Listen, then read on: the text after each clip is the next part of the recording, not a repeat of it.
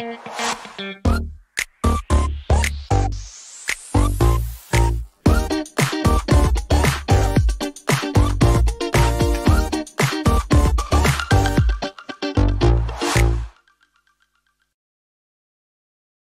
everyone, and welcome to this technical takeoff session on Windows 365 Government.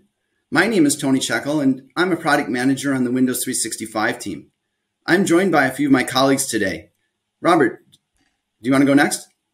Sure. My name is Robert Nishi. I'm also with the Windows 365 product team. Greetings, everybody. My name is Roy Barton. I'm a cloud endpoint technical specialist assigned to Microsoft Federal supporting the civilian federal government. Shannon? Hello, my name is Shannon Young. I'm also a cloud endpoint technical specialist supporting federal civilian customers. Great. Thanks, guys. Let's get started. So government agencies are modernizing and hybridizing their workforces faster than ever before, impacting how they work and how they interact with vendors. One of the items that pops here is the data from Gartner on more than 75% of governments operating workloads using hyperscale cloud service providers. In other words, Microsoft, Amazon, and Google. This is a substantial number by 2025. The drivers here have been focused on cost and scalability. And for government, it's the growing maturity of the cloud services from these hyperscale providers, as demonstrated by the compliance and regulatory requirements being incorporated and supported into the core product and services. And we're going to touch on that more later. Another area receiving more attention as of late is sustainability, and that the hyperscalers have the global economies of scale to make the investments to continually drive down the energy consumption of their data centers. And one more big one that we cannot forget here is the investment in security capabilities. For Windows 365, there are a few things to call out here on security. Integration of Microsoft Defender for endpoint with Microsoft Intune as a mobile threat defense solution, enabling threat identification and setting devices as non-compliant for Windows 365 cloud PCs, just as with any other device, and the ability to define and apply security baselines to Windows 365 cloud PCs in the same way as any other physical device. And that goes on to, how can the administrators do things like disable screen captures? How do they control RDP redirects? Things like that. All of these capabilities within Windows 365. Roy or Shannon, what are you seeing with customers and how they could take advantage of the security capabilities of Win 365? Hey, Tony, that's actually an excellent question. And, one of the things that comes to mind right off the cusp is the executive order and zero trust. And because of those zero trust mandates, I really think that with Windows 365 and the fact that it's no different than any other physical device that we manage, it really gives our customer the ability to deploy a simplistic VDI environment while maintaining those high security standards of zero trust. Great. Thank you, Roy. So let's keep moving on. Now, how government agencies, federal, state, local, are really going to be taking advantage of Windows 365. Here's a few, big themes that we have in the product, right? So protecting government data, making sure that the data is in US Gov data centers. We're meeting all the compliance and security requirements, reducing the cost and improving efficiency. Look, we're always being asked to do more with less. So how can we, as a service, enable these agencies to achieve their mission and achieve their goals with, fewer resources and still being able to deliver on what they need to do? Tony, I wanted to ask you a question about accelerated onboarding. How many admins would it take to onboard 500 to 1,000 Windows 365 devices? Well, I'm really glad you asked about that, Shannon. That's a really important area for us, and one of the big drivers, and we're going to hear about that more later, is simplicity. And how do we bring simplicity to the service, to Windows 365? And specifically, if you're thinking about deploying hundreds or thousands of cloud PCs, really it's one administrator that can handle all of that, because the way that we enable the provisioning of these cloud PCs and the management and the tools available to administrators, they're the same tools that are used for physical devices, and they'll scale out to hundreds and thousands of cloud PCs. So the acceleration of onboarding, one admin can do that to your question, for hundreds or thousands of cloud PCs. Thank you, Tony. Okay, so let's start really Tony, Go ahead, Roy. I'm sorry, Tony. So you're telling me that even for federal government customers that want to bring their own image, like it's still that simplistic? They could bring their own image and still deploy that same image to 1,000 seats? Yes, with one individual.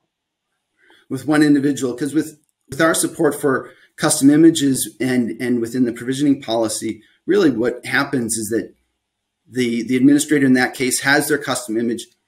They'll upload that, and through the provisioning policy, they can assign groups to that, and that group can contain one person, 1,000 users, so that it will scale out across many, hundreds or thousands of users, all using that custom image that the administrator has maintained. And they do that in one place, one time, and it scales out to thousands. Awesome. Thank you. So let's start digging into Windows 365 Government a little bit more. It was announced recently at Ignite and is now available in the Government Community Cloud and the Government Community Cloud High environments.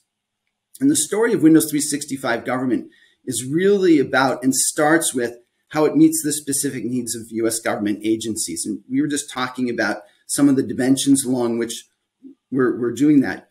So we provide compliance for GCC and GCCI communities by meeting controls in FedRAMP High and other U.S. government security and compliance requirements. And to serve that community of users and customers within GCC and GCC High, the U.S. government data centers for Windows 365 are available only to government agencies or their authorized commercial companies. The data is stored within the continental United States. Of course, access to that content data is restricted to screened personnel and certified by third-party auditors. Yeah. So, hey, Tony, we know that our government customers have seen slight differentials between our commercial offerings and what's available in our government clouds. When it comes to Windows 365, as far as supportability, as far as the feature sets, what's the difference that we can expect off the cusp? We just went GA. What are the differences that our customers can sort of expect as they start to roll out Windows 365? And what's going to be slightly off skew from what they know of our offerings?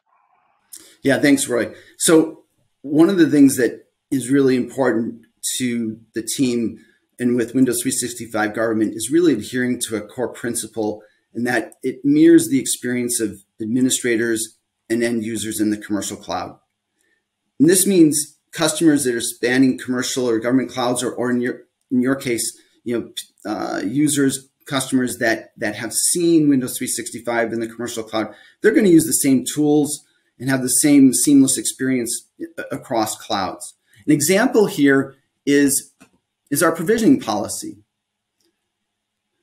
and how provisioning of Windows 365 Cloud PCs is done. And this kind of goes also back to Shannon's question about how can we scale across and accelerate onboarding, and how do we do this with thousands of users. And the way that it's done in commercial and government is the same. It's the same provisioning policy configuration is used in commercial, like I said, except that in this case, GCC and GCC High customers choose the U.S. government data center in which to provision the cloud PCs. And this is such a great story of leveraging the simplicity of Windows 365, where we enable that scale and accelerated onboarding while providing a consistent experience for users and administrators across clouds. And really, this is only the beginning as we extend Windows 365 Government to support more scenarios and environments in the future. So, Tony, we know that operating in a regulated U.S. government cloud can be complex. What have we done to make this easier for our customers?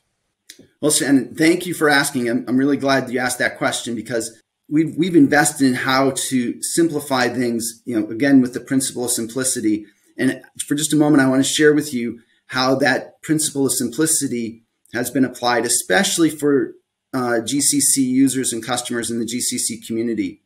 For GCC customers that require their data, their assets, their cloud PCs to be hosted in the government cloud, there is simplicity here for those users to use the same identity and credentials they're familiar with for the commercial cloud to access their cloud PCs and data that's secured in a US government data center. So with Windows 365 Government, it is transparent, simple, and secure for users, while administrators are meeting the stringent security and compliance requirements of the US government. And this approach enables customers to operate more cost effectively as the more cloud native they become. I noticed we're focused a lot on GCC, but in my federal civilian government space, I have some GCC high customers. Are there any nuances that are different between this that is depicted before us and our GCC high customers? Well, thanks for asking, Roy. And yeah, I should not forget, the GCC high environment and the customers in that cloud. So for GCC high, it's very simple for them as well. They continue to use their government credentials that they've been using.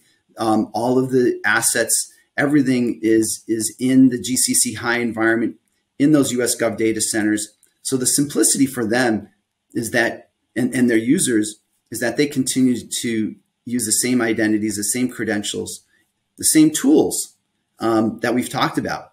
So it's a story of simplicity for GCC high, as well as what we've talked about for GCC. Awesome, thank you.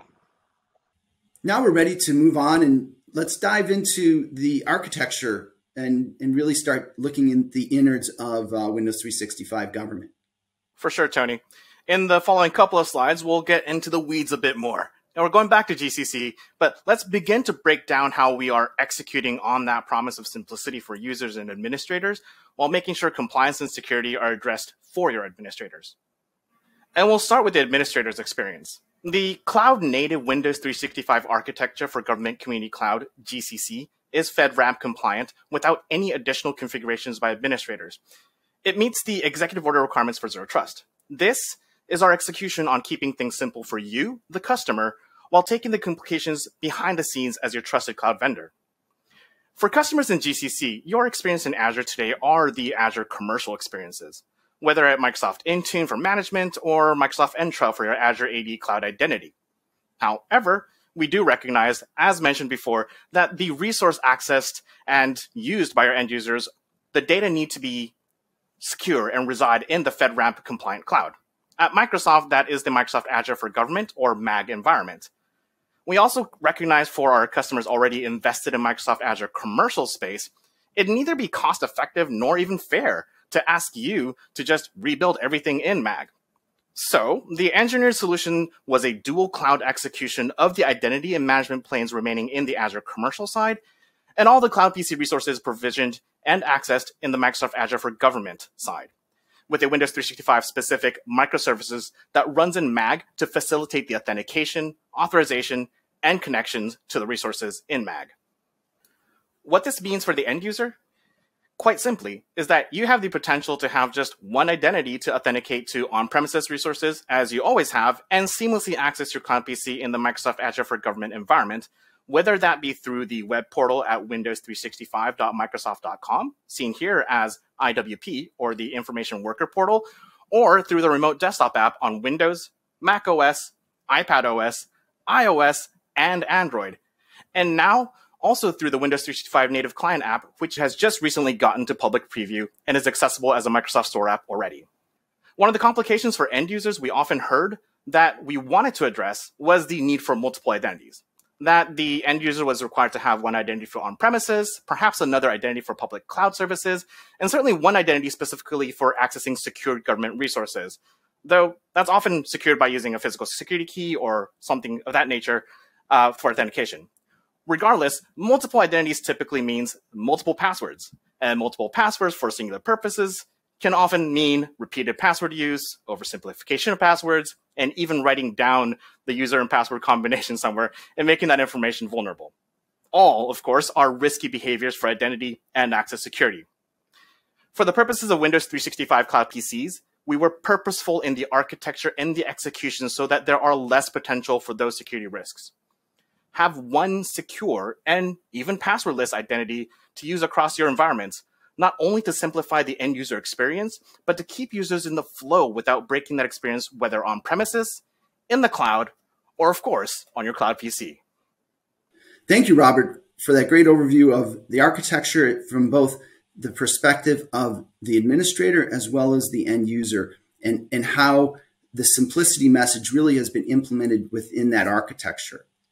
Next, let's move on to a couple demos where we want to show some of the things that are being done to, especially on the admin side. And we're going to take a look at two things. One is tenant mapping. So in the previous slides, we've been talking about in the architecture where we have the commercial tenant and the mag tenant. And one of the things that needs to be done is how do we establish that connection, that mapping between them? And we're going to show a bit about how that's done. The next is when administrators want to access some of the resources that are in the Azure Government Cloud to be able to do things like set up hybrid AEDJ or be able to use their own network or use a custom images. You know, Shannon's question where administrators will want to bring in a custom image to be able to provision their cloud PCs. We're going to have a demo of how those permissions are set up. So let's go to the first demo. As administrator, one of the things that I'll do is I'll download a PowerShell script from GitHub. In this case, organization mapping. The first thing that I'll do is I'll do an add where I enter in the tenant ID for my public cloud tenant.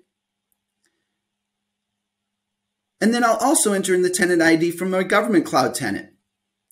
With that, then I will enter the admin account and password. And when after that is complete, then the mapping between those two tenants in those two clouds will then be established. Thanks for that, Tony.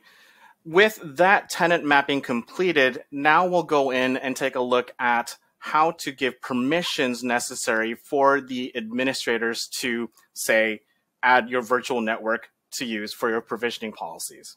So in this walkthrough, we will give permission to read resources and secure Microsoft Azure Government Tenant to be used to configure provisioning policies which are created in the Azure Commercial Tenant. As you saw, we start by authenticating to the Microsoft Azure Government Tenant, and the script will show you the tenant subscription name, tenant ID, and that it's in the Azure US Government environment. It'll also show the Microsoft 365 Service Principal ID, which is needed to help configure the reader roles within the subscription. And with the subscription ID you see, we'll move forward by copying and pasting that into the prompt and hit enter. And this will show you information within the tenant, including the resource group that contains the VNet you're going to give read access to. Here, that is the GCC demo ANC resource group. Copy and paste into the prompt. And this will show you the list of available VNets within the resource group. And again, you'll pick the VNet you want to give access to. In this case, the GCC demo for ANC VNet, and enter the information to continue. At this point, you'll wait for the script to take its course, which is to check whether the necessary permissions needed for the administrator in Microsoft Intune in the commercial cloud will have enough rights to view, select, and use the designated resources to configure Azure Network connections for Windows 365. If permissions already exist, you're good to go, and if not, it will grant those necessary permissions. Once complete, the script will show you all the resource IDs and information you'll need to configure the Azure Network connections back in the Intune console, as they will start to show in just a few seconds here. And there we go. We have your subscription ID, your resource ID, your virtual network ID, and of course, your virtual network subnet ID. All that information necessary to configure your Azure Network connection. All right, and now that we've gone through the demo to kind of walk through and understand how the environment is configured and administered, let's go and get some questions answered. What are some of the things we're hearing from the field? Hey, Robert, thank you. So one of the biggest things that I've heard is any additional cost. We know that Windows 365 is licensed per seat, but after looking at the architecture and understanding, especially in the GCC environment, that there could be some slight additional configurations that are needed. Are there any additional costs associated with Windows 365? Yeah, that is a great question, and something that's worth absolutely mentioning and answering this way, which the short answer is yes, there are additional costs, but that comes with a caveat. What we showed you in the demo is connecting the two tenants and also to start using resources in VNet, or in the case of maybe using custom images, like in the question here, the case of using Azure Blob Storage. Now, those are all going to be constructs that live in the Microsoft Azure government, the MAG side of things. So there will be a necessity for you to have a paid subscription in MAG to be able to not only configure, but to use those VNS and Azure Blob storage spaces. Awesome, thank you. And as far as custom images, you're saying that the Azure MAG subscription is required, and that's why there's an additional cost, right? So if I have a custom image, I have to pay for the storage of that in the MAG environment in order to be FedRAMP accredited. Correct. Because that storage is going to be also made secure, we're not saying you can't use custom images. Absolutely you can, but in order to do so, that needs to be stored in a secure location that's already been FedRAMP approved. Now, there's, of course, the opportunity for customers to say, well, let's give gallery images a try. And that might be another path that we go that doesn't necessitate you to have to use storage and pay for it. Awesome. Thanks. Tony, I'd like to know, how do you compare the capabilities between Windows 365 and AVD? So Teams is one of the most important, workloads out there with the hybrid work experience. What we've seen in Windows 365, on the commercial side is, that is one of the number one asks of customers is Teams capabilities and Teams performance. And what we have across Windows 365 commercial and Windows 365 government, it is being able to inherit all of the capabilities that are in AVD. And there's really parity across Windows 365 and AVD when it comes to Teams capabilities. And that is the plan moving forward, to be able to have Teams capabilities be surfaced across all of these environments, and have parity in Teams capabilities and features. Because we know that the importance of Teams and supporting the hybrid workplace is only going to increase. Thanks, Shannon. Thanks, Tony. And in terms of, can we co-manage with Microsoft Endpoint Configuration Manager for Windows updates as well? Another great question, Shannon. One of the themes that we've been talking about through the session is really simplicity and how we enable users and administrators to use the tools and have the experiences that they already know and love, what the end users know and love, and the tools and the controls that administrators trust. And that continues here, where the way that the tools for like Endpoint Configuration Manager are used for physical devices, those translate directly into how to manage Windows 365 cloud PCs, whether that's in the commercial cloud or in the government cloud. Thank you, Tony. Yeah. And so another thing, just thinking about the federal government space as a whole, right? So whether it's civilian or DoD, Robert, I'm curious, smart card reader redirection for CAC or PIV support, is that something that we offer with Windows 365? Absolutely. The answer is yes on that one. One of the things that we talked about a little bit earlier is about providing simplicity of experience, as well as being able to continue the experiences that you already have today on premises. One of the goals of Windows 365 in general is to make sure we get as close to parity to an actual physical device as possible. And so it's only natural for us to be able to do the same things you do on a physical device that you would on a cloud PC. So again, the short answer, absolutely, yes, that's supported. And the reasons behind it is because that's what we strive for, is to make sure that the end user experience remains simple, remains as similar, if not the same, as possible. Thanks, Robert. That's great. And the message around simplicity and parity across clouds, consistency in terms of the experience, that message that you just provided, that has been the themes throughout what we've been talking about here, and those are the pillars upon which we continue to evolve Windows 365, both in the commercial cloud and in the government cloud. So with that, hey, Roy, what's next for our customers? Hey, Tony, thanks. So as we've heard, Windows 365 has been available since October 1st. Trials are available, and we are excited to help you as your cloud endpoint technical specialist start adopting Windows 365. With that being said, we want to keep in mind that the simplicity of this deployment means that you can access your Windows 365 Cloud PC from multiple platforms. That's a desktop, that's a laptop, that's a tablet, that's your phone. Windows 365 has been made super simplistic and easy to access anywhere for your users to be able to do their work securely.